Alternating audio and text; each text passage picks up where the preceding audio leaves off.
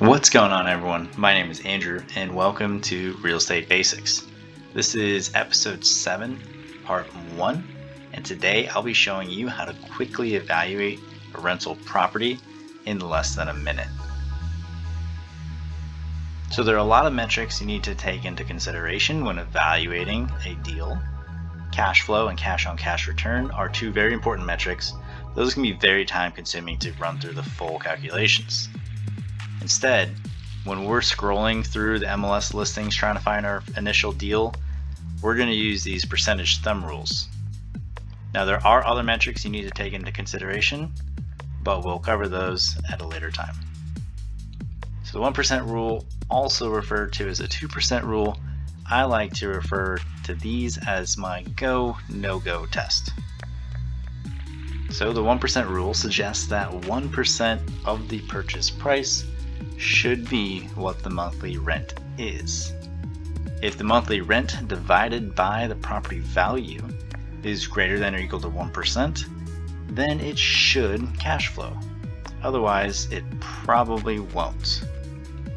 And it goes without saying that the higher the percentage of monthly rent to property value is, the more that property will cash flow.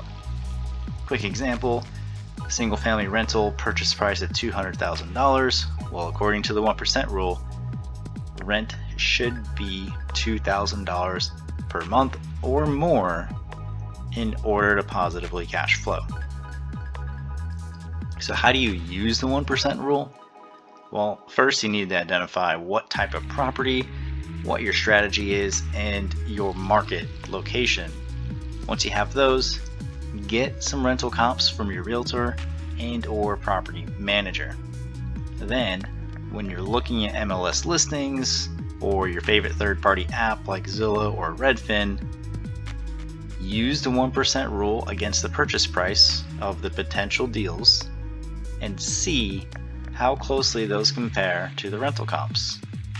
So I've set up a simple spreadsheet to use the 1% rule. Up top I have my goals.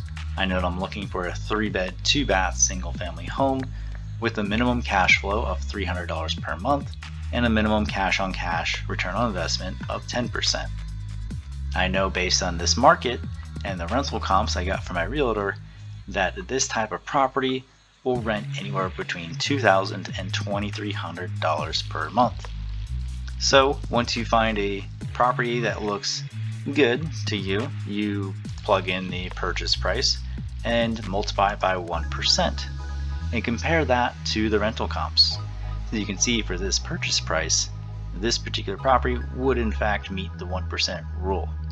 Now if the purchase price was higher, say $300,000, you can see now 1% is $3,000. This property for these rental comps would not meet the 1% rule, and I would just pass and not even look at the property further. Now let's take a look at the 50% rule. The 50% rule suggests that half of the property's income will be used on expenses such as taxes, insurance, utilities, HOA, property manager, and your reserves. It does not cover your mortgage, your principal and interest. We'll get to that in a second. So an example going back to our cash flow episode number 2, this single family rental, which rented for $1,400 per month, gave us a cash flow of $249 a month.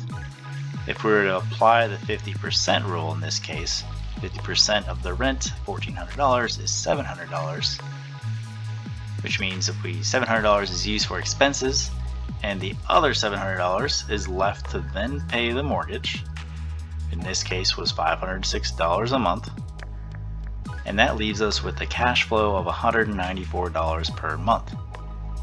Now you can see how it compares to our actual calculation. It gets us in the ballpark. It's not an exact number because things such as property taxes and how much we're actually setting aside for our reserves will affect our actual cash flow number. But you can use the 50% rule to quickly evaluate what your cash flow is going to be. So how do you use the 50% rule?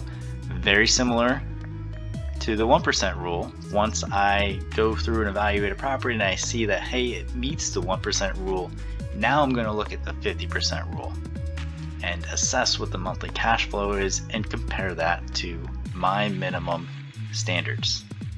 Going back to the spreadsheet that we used earlier to evaluate the 1% rule, now we just need a little bit more information before we can evaluate the 50% rule. We need to know how much of a down payment we're going to be using and what the terms of our loan are going to be. That we will need in order to calculate what our mortgage payment is going to be, the principal and interest. Then we apply the 50% rule. I like to use the low end of the rental comps to give me more margin on my numbers. You can see that half of $2,000 is $1,000, and subtracting the mortgage payment from $1,000 leaves us with $105.81. Now that is our cash flow per month according to the 50% rule. Now, even though this property met the 1% rule and it does positively cash flow, based on my minimum standard of $300 per month for cash flow, I'm gonna pass on this deal. Now, if the 50% rule came back at around $200 per month, that is reasonably close, and I would then go in to do a full analysis on cash flow and cash on cash ROI. So you can see, once you have your systems in place, utilizing the 1% rule and 50% rule can be done in less than a minute.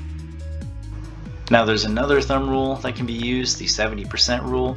This is mostly used for flippers or wholesalers. What it suggests is that the most you should pay for a property is 70% of the after repair value, or ARV, minus your rehab costs. This isn't used for a buy and hold strategy, which is the strategy I'm focused on, so we won't cover it today.